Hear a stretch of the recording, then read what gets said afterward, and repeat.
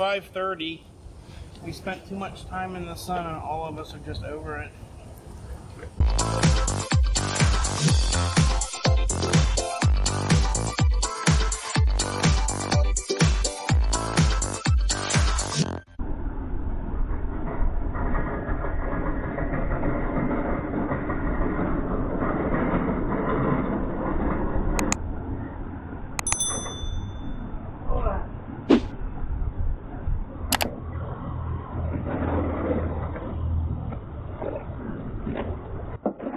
Well, if you're not bleeding or losing your patience, are you even building anything?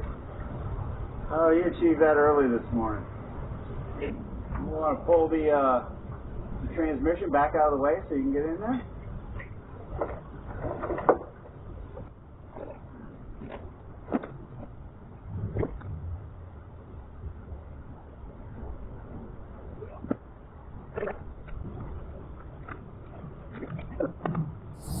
I need this piece.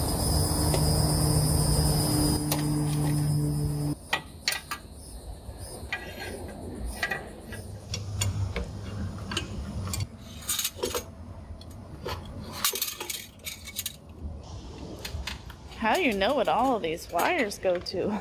That's not the question for now, just yet. I see. I say that because I gotta cut all these wires out and put in the harness from the other bus. Ah. The wires with plugs on them? Yep. Most of them go to a very specific place. This only goes to the one place that has those three. Ah. This one here goes to the horn and windshield wiper from before. The sensor plugs are different. This one here is round with one hole in the middle.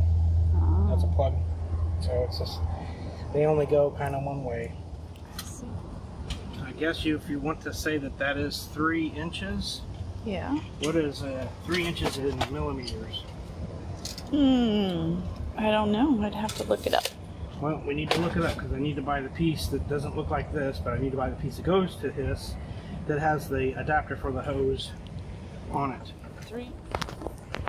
Alright, put the drive shafts back in. Out, dropping. Got that transmission in all by your dang self. Are you tired? Yeah. You look tired. Well, I bench press like 300 pounds. Don't fall asleep there. Looks like you might could.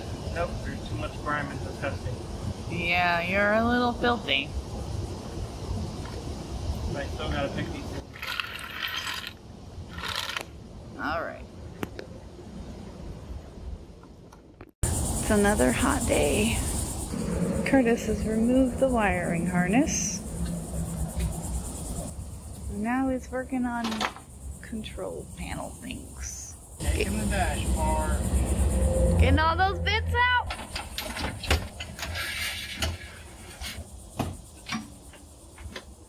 Let me get my camera real quick. Hold on. The chaos. There is a lot of chaos. What's that noise? What are we working on out there? Mark is reattaching the transmission filter, and Matthew is cleaning the oil pan so that we can put a new gasket on it and put it back up. Nice. Go ahead and take And you're still looking for your filter. I give up on looking for the filter. O'Reilly has one for $56. Okay. Thank you for the help. What a disaster. This boy's out here making all kinds of mess.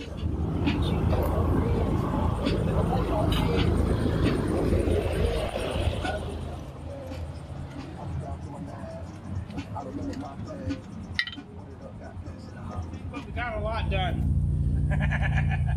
Oh yeah? Yeah. I just want to drink some water. I can't open the tap. It's 5:30. We spent too much time in the sun and all of us are just over it. Matthew don't have a knife in his pocket? I got a gun. Hold still. I'll open that packet.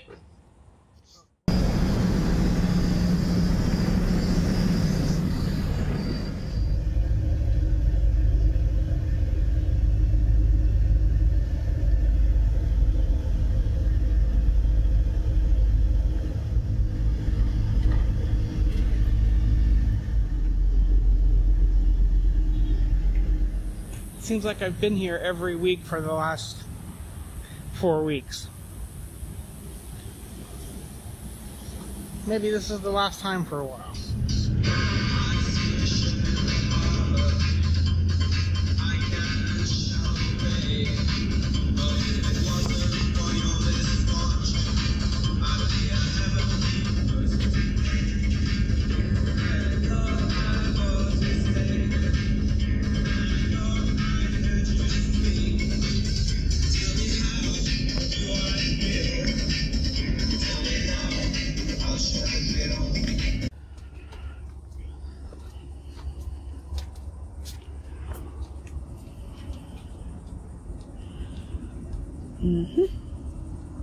What do we got here?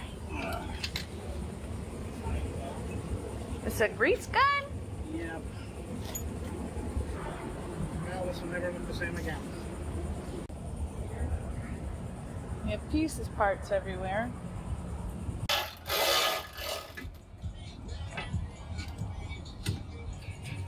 Oh, look at you with this fancy machine.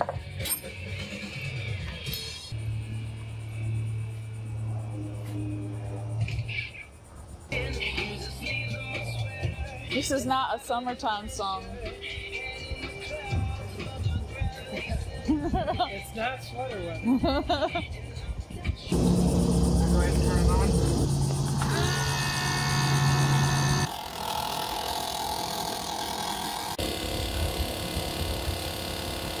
My love? Yeah? You think that's a gallon lift?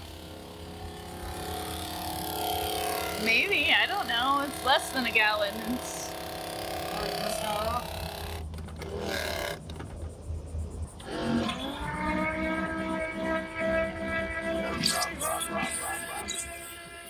How's that bolt clearing going?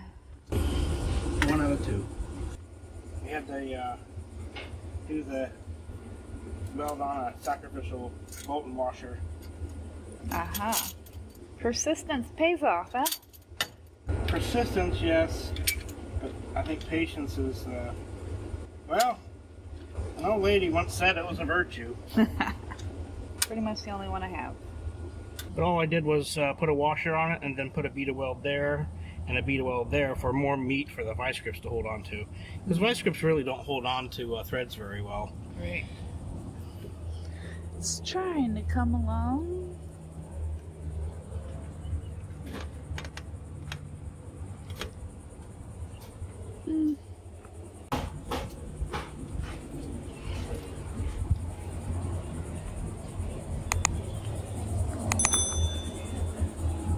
You can't see him in there.